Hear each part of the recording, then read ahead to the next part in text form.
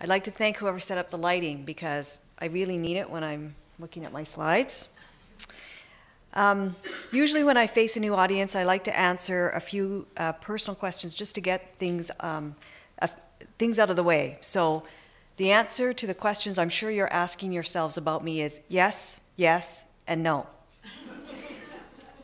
Yes, I've driven a truck. Yes, at highway speeds, and no, I did not crash it. So now that we're set, is this okay to go? I'd like to thank AMSA again for inviting me to speak today, and Claudine's remarks actually were quite helpful in terms of setting up what I'm going to be talking about in terms of the BC trucking industry. My remarks are primarily going to be focused on one occupation, and that is professional truck driver. And the reason for that is because truck drivers are the most ubiquitous position in our industry. And in fact, for men, it is the second most likely occupation. So we need a lot of them. And if you think about it, the reason for that is because if you have it, a truck brought it. Everything in this room came by truck. So here's what I plan to cover today. I'm going to start by giving you a bit of background about the BC Trucking Association. And the reason for that is because we're not a sector council. So some of my remarks will be slightly different from that of Claudine's. I'm going to give you some context about our industry, because a lot of people don't know very much about trucking, our association's strategic HR priorities, issues and projects that are specific to foreign workers that we've been working on for a number of years, the tactics we're employing, and our progress to date. But before I start, I want to clarify that our association doesn't believe that we can fix the skills shortage for our industry. We can certainly support, we can help, but it will be up to individual trucking companies and their customers to deal with the challenge together if we're going to be able to affect things in any meaningful way. So there are supporting roles that can be played by everyone, including you in this room, who I'm sure are part of the driving public, the education system, government at all levels, and service providers who can help immigrants navigate our employment landscape. And I'll explain what I mean as I go through my presentation. So, with that out of the way, let me tell you a bit about BCTA. We are a well-established industry association. Companies voluntarily belong to our association. We represent about 50% of the trucks on the road, everything from bicycle couriers in downtown Vancouver all the way to B-trains on highways. And if you don't know what a B-train is, ask me after. We also represent motor coaches, waste haulers, and other operators of what we call vocational vehicles. And vocational vehicles don't haul freight, but they are used for a commercial purpose. We have several other categories of membership for businesses that provide supplies and services to the trucking industry, related associations, municipal fleets, and shippers, which are businesses that contract with trucking companies. So BCTA's focus is on advocacy, and you'll see that as I go through my presentation. We represent our members with government, and usually that means provincial ministries, but also federal governments, crown corporations, and other agencies. We like to call ourselves the vice president of everything else because we deal in all sorts of areas like taxation, driver and vehicle safety and standards, insurance, cross-border rules and regulations, infrastructure development, highway construction and maintenance, literally anything that affects a trucking business. We also provide our members with group purchasing opportunities for things like safety and compliance products, training and education, and networking opportunities. We are a full-service association. Now on to our industry, and here's where I begin to explain why the skill shortage dilemma for our industry exists and why it's such a hard problem for our industry to deal with. The trucking industry is quite large when you consider it an aggregate. In terms of provincial GDP, we are larger than the forestry sector. But when you look at the makeup of the industry, most trucking companies are quite small. About 95% of the 23,000 trucking companies in this province operate 10 trucks or fewer. Remember that as I go through the rest of my presentation because it's a significant factor in explaining why addressing the skill shortage is so difficult. Now back in 2006, Our board recognized that our industry was facing a serious skills shortage, and we developed an industry HR strategic plan that was made up of 4 key components. None of it is rocket science, and I expect that every other industry sector has very similar pillars. We decided, as you can see, that we were going to focus on communications and promotion, attraction, recruitment and retention, truck driver training standards and training financing, and driver licensing. Now, in terms of communication and promotion, we needed to inform the community about our need for people and to promote the industry. Our industry likes to keep a low profile, so just raising awareness about the opportunities in our industry was and remains absolutely critical. Most people would know that the trucking industry needs truck drivers, but they probably don't think about the admin staff, the safety professionals, IT support, and customs specialists that we also need. There are a host of other occupations that need to be filled. Another component is attraction, recruitment, and retention. Some national research that was conducted by the Canadian Trucking Human Resources Sector Council found that our industry was actually pretty good at attracting people. What we were not very good at was keeping them. The study found that about half the people who join our industry leave within 12 months. And unfortunately, they never come back. Worse still, they tell people that they've had a horrible experience. So when you think back to the promotion challenge, negative word of mouth publicity is probably the worst thing that could happen. That's a problem that we have been working hard to address, and I'll tell you a bit about what we've been trying to do. Our third component is the driver training standard. We don't have one. We need to improve driver training as well as the financing available for training programs. And I'm speaking only about British Columbia, but the situation is not much different in any other province except for Ontario and Quebec. Today, because we don't have a mandatory professional driver training standard, there is no clear and simple path to becoming a professional truck driver. Today, most people who do take training take just enough training to pass a Class 1 driver's license. And I'm sure all of you have seen advertisements from private driver training schools saying that 1 weekend of training would get you a Class 1 license and a job. Unfortunately, too many people believe that, and it has really hurt our industry. Now, the fourth component is the Class 1 driver license test. At this point, obtaining a Class 1 driver license is unfortunately the de facto minimum standard of entering our industry.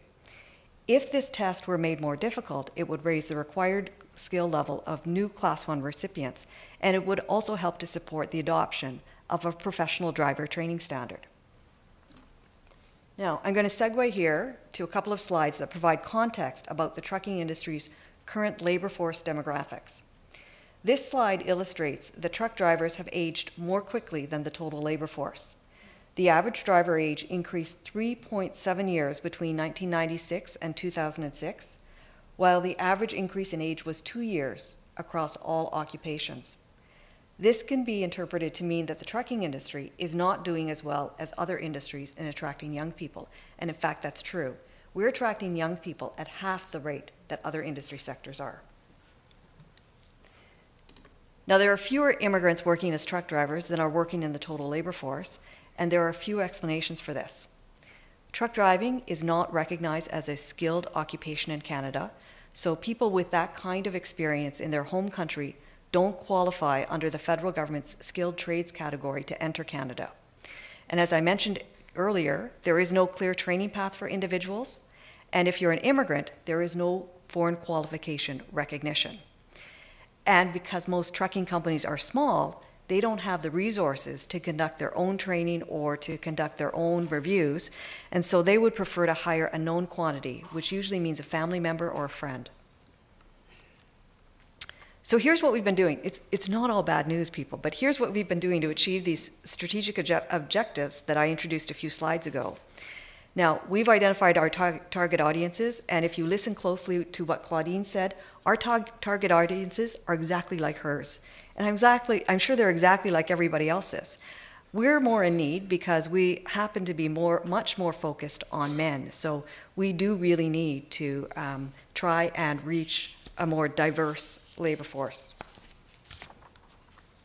So in terms of our programs, Our most ambitious program is the development of a 16-credit high school level commercial driver training program that's going to be offered at NorCam Secondary School in Kamloops beginning in September 2016. This program has the potential to funnel high school graduates directly into the trucking industry because we'll be matching students with employers while they are in high school. These are students who will not only have chosen this stream, but will have had to have passed a screening process to make sure that they have the right aptitude and the right attitude for our industry. Attitude counts for a lot because we don't want people who exhibit risky behavior, and you can, I'm sure, figure out why. Employers will be committing to participating in the program by offering work placements and tours and making presentations. It is the first high school program of its kind in Western Canada, and we have already heard from other high schools in several school districts who want to know how the program is going to work. Now, as I mentioned earlier, BCTA is also advocating for a professional driver training standard for those people who want to enter the profession at a later stage in life. And this training would be no different than what would be required of an airline operator, airline pilot, railway operator, plumber, or electrician. It's an occupation that is highly risky and is required to operate heavy equipment amongst the driving public. And I don't know about you, but some of the driving public should not be driving. Now, the profession is highly technical and it can be highly specialized. Because of a variety of circumstances, we find that many people who enter the trucking industry do so as a second or even a third career. And we're finding more and more husbands and wives who are entering the industry together so that they can spend time together. So what a novel idea. A recognized training standard will also open the door to things like student loans, grants, and other financial support, which is not available today. That is important to help trainees with financial obligations that exist if they're going to be making a career change in midlife. We've developed some other resources specifically tailored to the immigrant community that I'll speak about in more detail in a couple of slides. Now, I'm calling everything on this slide policies, but technically they could be regulatory or legislative solutions. Essentially, these are all public policies that have an effect on how we address the driver shortage. I mentioned the driver license test standard already, but you may not know that the instructor and curriculum standards for Class 1 private driver training schools are pretty minimal. A low standard doesn't mean that there are no good Class 1 driver training schools, but it does mean that as a group, they tend to only focus on trying to coach their students to pass the Class 1 driver license test. So if you compare BC's Class 1 driver license test to the test in other provinces, we're about the same, and in some cases better, but that doesn't mean we shouldn't aim for a higher standard. Now, minimum age refers to the youngest age you can obtain a Class 1 license. Today in BC, that's 19, but in every other Western Canadian province, it's 18. Now, to go back to the NorCam Secondary School program, most of those kids will graduate at age 18. That means most of those kids will have to wait 1 year before they can gain a job as a professional truck driver in our sector. Now, we had one mother approach the school to say, look, my kid can't even remember to make his bed in the morning. He's not going to be able to remember anything he learned in school 1 year later. So that's something that we're trying to address. The good news is that the provincial government seems to understand the problem and is willing to work with us to try and develop a solution. So I am confident that we're going to be able to find something, find a solution for these graduates before the new program starts. Now, I got the 5-minute signal, so I'm going to move on here to national policies. BCTA is working with our National Sector Council, other provincial trucking associations, and the Canadian Trucking Alliance to revise the National Occupational Standard for commercial operators. An NOS is the prescribed way to describe the skills required for various occupations. Having an up-to-date and validated NOS helps to inform and influence the categorization of an occupation in the National Occupational Classification. The reason we're doing this work is to make the case that the truck driver occupation should be classified as semi-skilled and not unskilled as it is today. This change in designation would be a game changer for us because it would have implications for access to student loans and grants, development of a training standard, and eligibility of immigrants with truck driving experience to enter Canada as skilled trades workers. So these are some resources that BCTA has developed or is in the process of developing for employers in the BC trucking industry. Information about a couple of these are available online. So I would encourage you to go there to look at that. But I'm going to move on to the resources that we've developed specifically for immigrants. This is a copy of the International Trucking Reference, and it's one of our most recent publications. When immigrants with professional truck driving experience do show up at the door, because they do come to Canada through other means, not as a skilled trades worker, very often employers won't look at them seriously because there's too much risk and too much they don't know about these candidates and their work experience, and it's too difficult for them to find out because they are small companies. It's not like reading the resume of a Canadian-born driver. This reference is designed to bridge that knowledge gap by focusing on 10 countries and describing things like those countries' road network and terrain, common vehicle configurations, and their safety rules and regulations. The reference allows employers to make a more informed decision about an immigrant's resume and work experience, and it contains basic information about how to effectively interview immigrants by considering things like unintentional biases in interview questions. Our intent is to build on the base of 10 countries and to add more as it becomes clearer which countries are contributing the most professional truck drivers to Canada. The iDrive assessment tool is related to the reference guide in the sense that it is also focused on immigrants, but in the long run, we expect that it will have other applications. iDrive stands for Immigrant Driver Readiness, Industry Validation and Engagement, which is why we call it iDrive, since no one will ever remember the other name. iDrive consists of 4 components: industry knowledge, essential skills, employability characteristics, and driving skills. It is a 6-hour assessment that results in a written report. The assessment tool is currently being pilot tested for the 2nd time, and then it will be refined and finalized. Because there is no equivalency or certification process for professional drivers, this is designed to provide some quality assurance and a synopsis of an experienced professional driver's qualifications. In time, we hope to expand the use of this assessment so that it becomes a trusted source of information for the skills and qualifications of Canadian-born drivers as well. So as I hope you've seen, the skills shortage for our industry is serious, but we are doing what we can for our members and industry to address this challenge. There is still much work to do, but we are moving in the right direction, and we look forward to working with you as we do that. Thank you for your interest in our industry.